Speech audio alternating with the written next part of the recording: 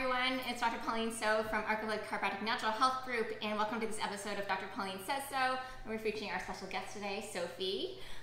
So we've been making this vegan cheese. Actually, got inspired from our friends over at Sushi Yumi. Here in Ottawa, they actually sell these vegan cheese making kits.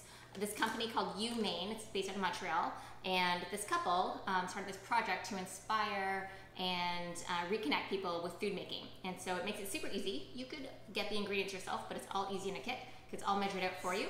And they have different cheeses, and they have 3 ones that are vegan. So we decided to try one of them.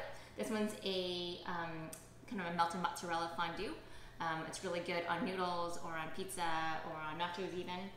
And so it has everything all measured out for you. So all you need is some almonds, blanched almonds, some water, and then there's tapioca starch, nutritional yeast, garlic powder, citric acid, and cheese salt. Again, all easy. So just pour that into a blender, mix it all up, and then you're gonna put that into a pot and heat that under medium heat. And you're gonna watch it get all sticky and gooey and yummy, and then you'll end up with nice consistency like this. So it's nice and stringy and cheesy and gooey. We're gonna pour that over. We have some nice quinoa noodles that we made. So we're gonna pour that nice deliciousness over here. And it's really good, not only again if you're dairy free, if you're vegan, but also really good if you just wanna have something different